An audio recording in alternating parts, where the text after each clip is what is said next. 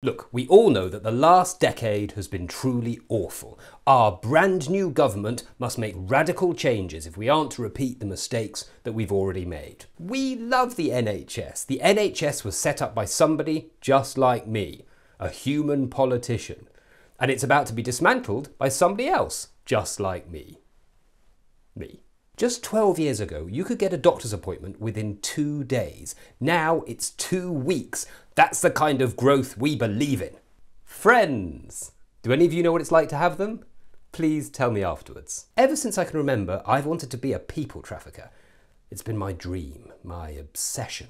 And I'm here to tell you that if you work hard and get to the top of this party, then one day your dream can be some desperate person's nightmare. It was more of a wet dream, to be honest, because being cruel and annoying lefties makes me horny. Yes, our mini-budget has caused a little bit of turbulence, the kind of turbulence you might feel on a plane as the pilot flies directly into the clear blue water of the ocean. Let me be clear, I believe in a low-tax economy, especially for rich people and oil companies. And yes, I hear them saying that they want to be taxed, but come on, they're just pretending, you know? Can I really be less socially responsible than an oil company? Can I? We need to unleash the power of business until they disagree with us and then they're woke. I would do anything for growth, except rejoin the largest trading bloc on our doorstep. I would do anything for growth, but I won't do that. Maybe that should have been my walk-on music. Friends. Frasers. When I was a child, somebody gave me a badge. That made me angry, and I decided to destroy everything.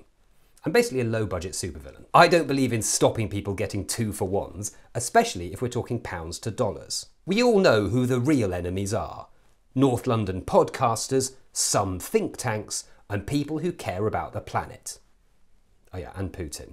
Because let me be clear, I want to deliver a country split into 2 halves, goodies and baddies. And which one are we? Don't answer that. Let me be clear, there will be disruption. You might not like it, but you will all benefit from it, because I'll be out of office much sooner.